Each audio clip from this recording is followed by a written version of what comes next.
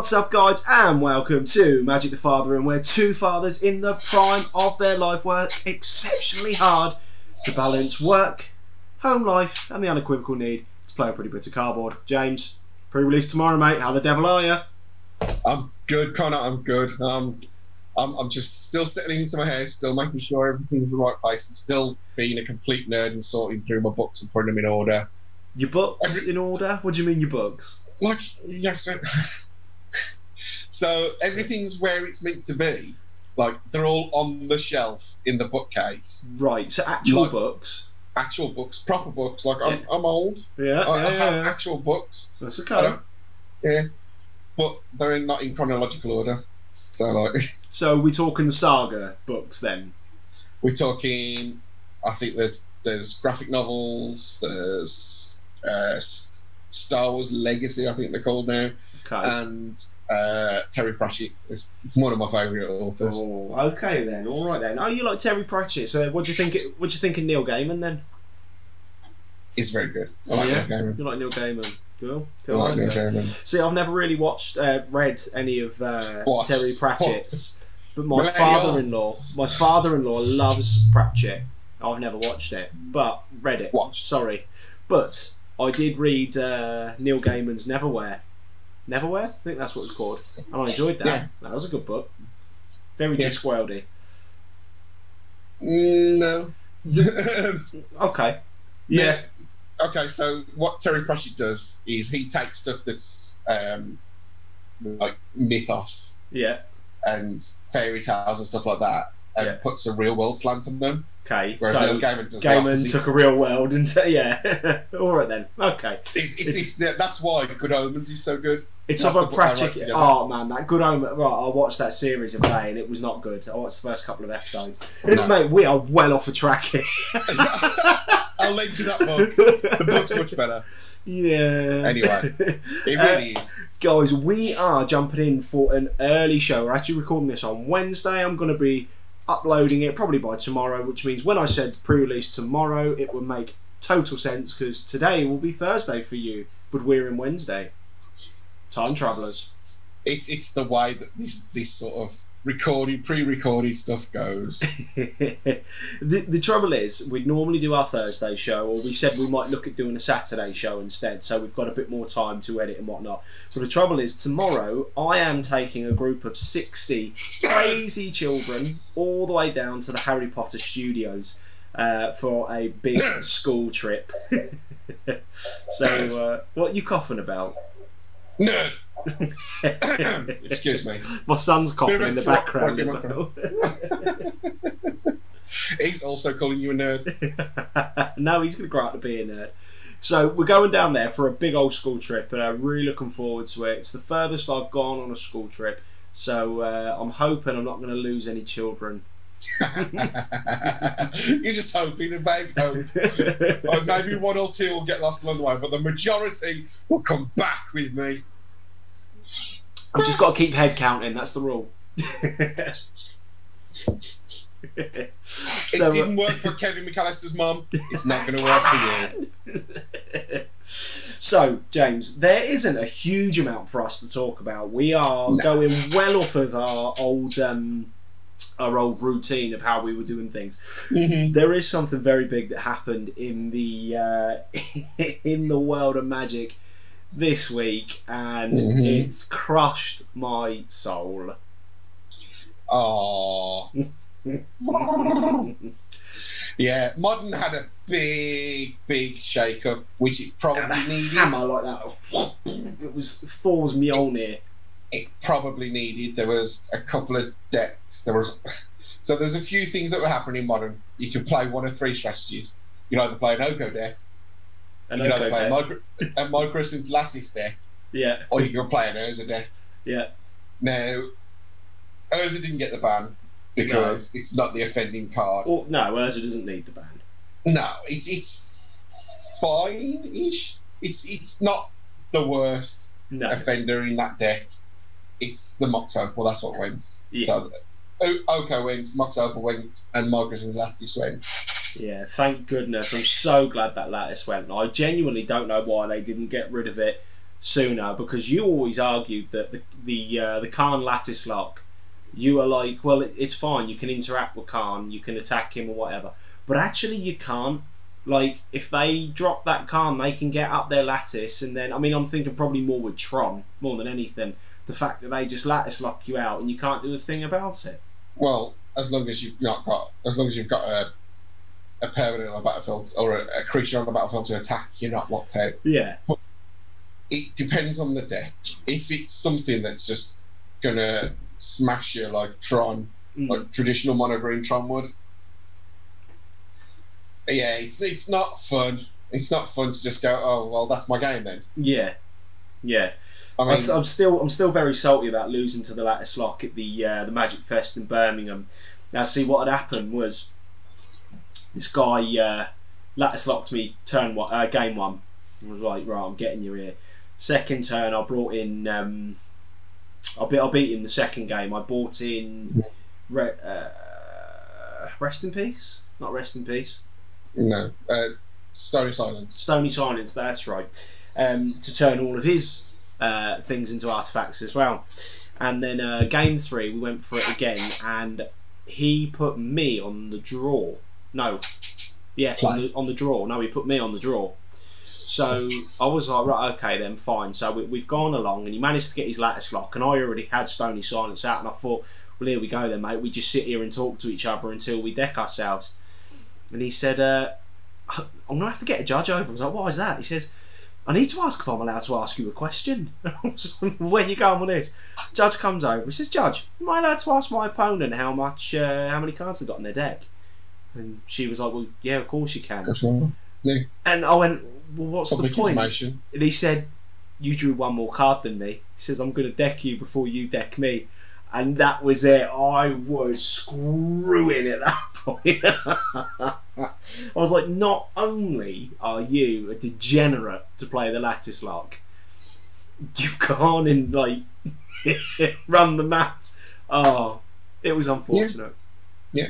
I mean, yeah, no one likes losing that way where it's not a game, right? That's probably why it's gone more than anything. It's like, so those moments when you have to do something, you're not affecting the board, you put something in, they happen to have 10 mana, and you just locked out locked out the game. Yeah. Yeah.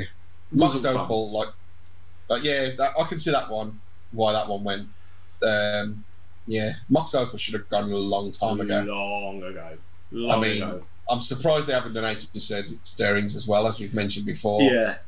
But so, that's another card that's probably looking to get done. Just as a general then, mate, for our viewers that don't, or 4 viewers, all 4 of them. Was it red blooded mage or something down in the comments? Thank you so much for commenting, man. I really appreciate it. I think it's Andy at the shop, but I don't know. So if you drop your name down there for us, and then we'll be able, or just tell us the F&M, we'll be able to know who you are and say thank you. But where was I going with that? The 4 viewers, right? For those of us that don't play Modern, can you explain why Mox Opal was so horrific in that deck? Well, it's horrific in a couple of decks. It's not just that deck. It's the fact that it's a free mana source. So instead of being on turn 1 having 1 mana, on turn 1 you have 2 mana. So if you're on the draw, you're automatically back on the play. Yeah. If you draw it and play it. Now that's more offensive when it's something like Affinity, where they can activate Metalcraft on the first turn. Yeah. In the Urza deck, it's just the repetition of being able to cast it from your graveyard with Emery. So you go up a mana, and it's just automatically tapped on. You don't even have to have Metalcraft if you got Urza out. It's just 1 blue. Yeah. So pretty horrific then. Pretty horrific. So I think Urza's starting to be. Urza now is more fair. It's still a good deck. No one in our shop plays Urza, so I suppose I've never played against the Urza deck. I've played against the EDH version, of Urza. That's just really not fun. No, that's not. That's really not fun. And then the third ban was... Did you just admit to playing EDH? Yeah, I did. Whoa. I did. I played EDH with someone Friday just gone. And who won that game? He's a guy that looks... Who won 2 games? He's a guy that looks a little bit like the cue ball character from Pokemon. If you've been with us from the start, you would have seen it. And... yeah, James and I played some EDH because we got through our games really quickly, and he said, "Do you fancy Pioneer?" I was like, "No, I'm sick of getting beaten in Pioneer. Do you fancy Modern?" I'm sick of getting beaten in Modern. "Do you play EDH?" "Yeah, cool. I got beaten in EDH." So I didn't even combo you off with EDH either. Just you got lucky. Good. Honest to God, good old beats. Yeah. I was a bit slow that game, I think. Yeah. Like normal. No. And then the final one's obviously Oko, which it's just, I think, someone put a stat on Twitter. I think it was, of the decks in the top 64 of one of the, I think it was either Austin or the Knoxville, the Star City Games Knoxville Open. There was only 2 decks that didn't have an Oko. Everything was whatever the deck was, splash Oko, wasn't it? It's like pretty much when Jund starts splashing blue for Oko, you thought, ooh, yeah, it was like there's something not right there. Literally, the deck was Jund Oko. It was a Joko. Oh. I considered splashing Simic colours in 8-rack for Oko. So not only a green or a blue splash, it's a full 2 colour splash. Not only are you taking damage off the rack, but then I can attack you with the rack. Pretty good. But they put a stop to that, sadly. So I am now the proud owner of 4 Okos, which will go down in history as one of the most broken cards ever created. To get a ban across the board, I mean, shy of Vintage. It's still playable in Legacy. Commander. I think you can't have it as your commander in you can't in Brawl. EDH. I think it's in EDH as well now. Well, you can't have Planeswalkers as commanders anyway. No, that's it's going to be, you're going to see like in another 20 years' time, people are going to look back and be like, Power 9 featuring Oko. Power 9-co. So do you think... You started there. Do you think, mate, Oko is now going to just plummet and stay plummeted, or do you think it's going to be one of those cards that people are going to get so salty and angry with that they're going to post public burnings of the Oko card online, which is then going to dry up all of the supply, so in 20 years' time I'm going to crack my 4 Okos out and they're going to be worth £1,000 each? No. No. I don't think they're going to plummet, but who knows? Like, it depends if any deck in Legacy uses them. If deck in Legacy uses them, they won't move much. No. I think they're already down to 20 quid. About that. They'll probably get down to about 15. They'll probably stick about there. 15, maybe even 10. No, it won't go 10. They'll go up again. I don't think it can go 10. You've got to think there's a lot of kitchen table players, and Oko's still legal in Commander, just not as your Commander. Yeah, I got that. Well, it's obviously kind of as your Commander. So you can tutor him up and stuff. So yeah, you know. It's, so that was a harsh bout. Surprising. So just on my 2 pennies on that one, I think going forward, I think we're going to see a lot of Titan decks, a lot more Tron decks, and a lot of Death Shadow decks. 100%. I think that's the general what people have said. That's what Reddit seems to be saying in all the Facebook groups. It seems to be, Titan. Dude, like Titan, when back in the day when I first encountered Titan, it was like a fringe deck. What happened? When did it get so good? I mean, it's always been there. I mean, modern's such a big format that pretty much anything you play that's half decent competitive, you can still win and still do well with, as long as you know what you're doing. That's what modern rewards. Modern rewards how well you know your deck and the matchups. I just thought I always thought the Titan was just a bit like a rogue deck. So you know, like you got pet decks like Merfolk. People play because they like the tribes or whatever. Then you got the rogue decks, which are what I thought was like Titan, like Cheerios, that sort of stuff. And then you've got like your meta. No, Titan's always been at least tier 2. Okay. It's just being able to bring 2 lands in to trigger Valakut at the very least. Yeah, they're gonna start playing Valakut, and that's traditionally where Titan was placed. Right. Was in Valakut, in a Scapeshift deck. Sometimes from the sideboard, sometimes in the main. But now that's turning. So you've still got the Scapeshift builds, but now it's turning to a blue-green Titan deck. Yeah. With Field of the Dead. Yeah. Well, speak of that blue-green, then, do you think that do you think Uro, the new mythic Titan, do you think that's going to see some play in Titan? Yeah, I think that'll just replace Okos in that deck. The space is there for it, I suppose, really, isn't it? Yeah. I mean, getting another land, getting that one step closer to trigger Fields or Valakut if you want to play the red version. Yeah. It's probably won't fit in Valakut too well, but I think it'll just replace the Okos in the Simic version. Yeah. And 3 life, early sustain, plus another 6/6 that's free to cast, also tutorable. Yeah. With the pact, Summoner's Pact. Summoner's Pact, yeah. I've actually looked at it myself. I'm only missing the Summoner's Pact from that deck. I've got everything else. Does it play Ewit? Titan? No. Not traditionally. It's more just pulling up. Yeah, it's more just more ramp. Like you're just ramping and hoping to hit one of the 8 cards that matter. Yeah. This will give you 12 cards that matter because you play that and then you play it again and that's a 6/6 and you've brought you 2 lands. So it's basically a Titan. Yeah. Titan for 7 rather than Titan for 6. With upside, I suppose.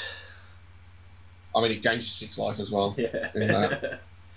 Okay, well, I think that's going to be the boogeyman of the modern format, at least for a little while until we've found a way out from under that. I mean, I still think Merfolk's got a good matchup against Titan. I think the cards have to drop right, but you know you can keep them off of their game all the time. I've seen a few people in the Merfolk community say that they're not too sure. They don't like the matchup, but I despise the Titan matchup with 8-rack. So I'd rather much play it against Merfolk. And Burn, I think, is a little bit of a rough one because of all the life gain. Oh, what's he doing? He's trying to share his screen. I am. There you go. So this is from Star City Games. Sultai. It's got black in it. So the Okos, there's 3 Okos. Don't know what's the black for. It's not even Assassin's Trophy in the sideboard. That's it. But runs 30 lands.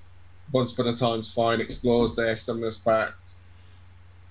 I thought Once Upon a Time was banned in Modern. Why did I think that? No. It's banned in Pioneer. That might have been what I was thinking of. Got 3rd place. Sweet. Only one Talaria West though. That seems fine. That seems too shallow. See, I pithing needled Talaria West once against a Titan Shift player. He proceeded to spend 5 minutes laughing at my misplay, how it was wrong, and then he realised he was wrong, and then I won, and that made me feel pretty good. Just on the back of this, let's have a look.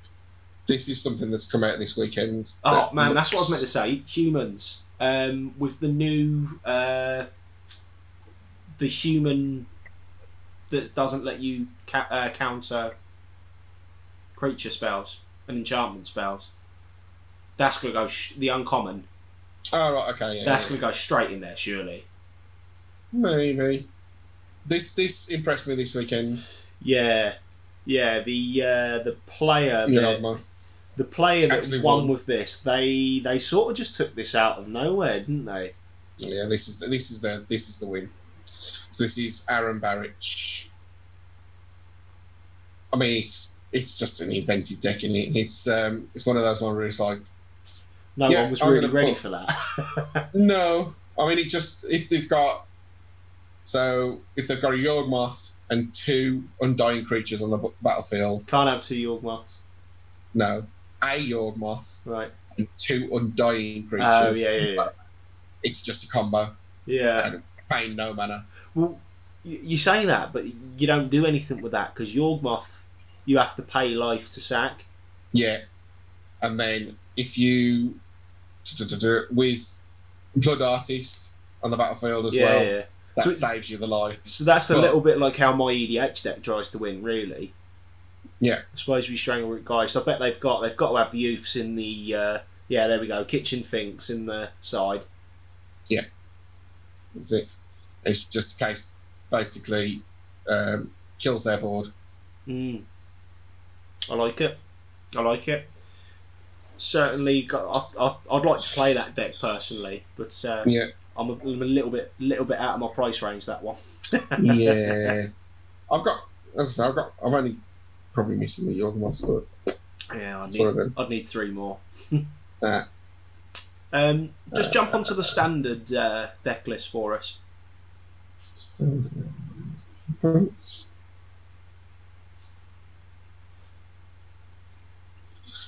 No, that's modern, mate. See, it starts with an M. In there. See, standard. If you look at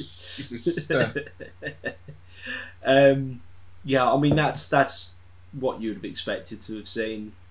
I mean, there's nothing that's really changed there.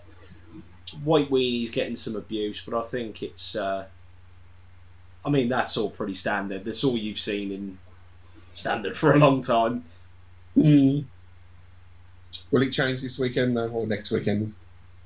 I doubt it. Personally, I don't think this set's impactful enough. Well, touch wood. I might be eating my own hat later. I think Civic Ramp certainly goes up this list. Yeah. Then that goes to the top, in fact. But yeah, I think Fires is still just as good.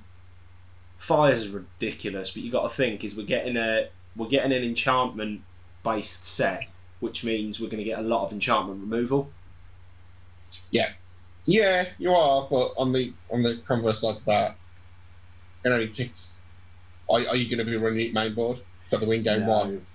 The sideboard into a different plan game 2, and you've got all the enchantment removal and no enchantments to kill. Yeah, you're right there. Just how the meta works, but we'll see. We'll get there. We will see. What sort of deck are you looking at building in the new format then, mate? Cynic. Yeah? As boring as that sounds, yeah. I've actually already built it, just waiting for the parts to come. You're going to have to wait a while for that, aren't you? No, only next weekend. Yeah, that's when it's released. You then got to get it. I'll get it. Don't worry about that. I love how all the cards I've pre-ordered have gone down. And all the cards I've pre-ordered have gone up. Yeah, well, it's no surprise when you're paying out and buying the most expensive cards in the set. They always shoot up at first, and then they go down. Well, I'm just saying, I'm not our finance guy. No, but you're the rich. But I win. You're the guy with expendable cash. Whoa. Yeah, that's probably true. So, pre-release is coming up then, mate. What are you wanting to pull? Now, there's two questions here. 2 questions. What do you want as your promo? And you can base this on whatever you want. The art, how good it works, the value. But what do you actually want to open in your seal pool for a limited set of games? I mean, I'm looking... So I'm just looking down because I'm looking at the set. I mean, a Heliod would be nice, but that's just for more monetary value than anything in actual...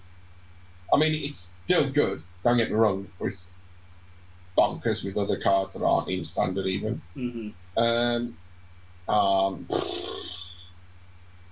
Like, I think an Euro would just be nuts in sealed. Yeah. I think the Sneak Attack, what's his name? Perforos. Perforos, yeah. They've just been nuts in that. In any of the Planeswalkers, I think, especially I think in Sealed, especially Calyx. I was going to say that's a real build around that one, isn't it? If you get that in Sealed, Paul, I'm not sure it will see a lot of constructed play, but I think when you're opening 6 boosters, I think you could really get some grounds there. Oh god, yeah! If you're looking at the 2 most enchantment-based colours as well, in green and white. Yeah, just go nuts. Cool. I think I'd have to say the card I want to open as my promo is the Dryad.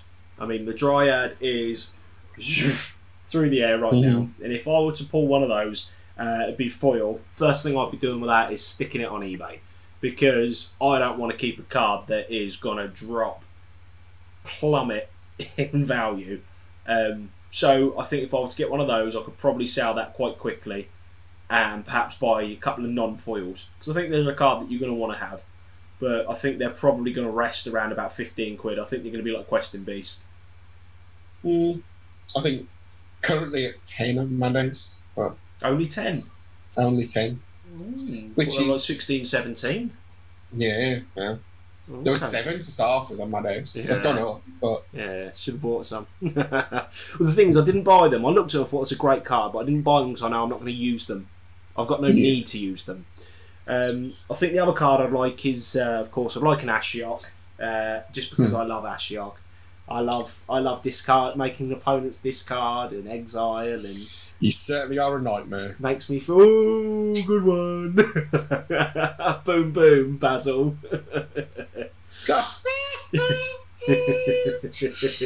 Boom, boom. Showing your age there, mate. Half the kids won't know what you're doing. Oh well, they can look it up on the interwebs. Right then, so we've spoken about the bands. We've spoken about what cards we want to open in our pool. It's like serious cards what I want to open to active play with is personally Drags of the Underworld.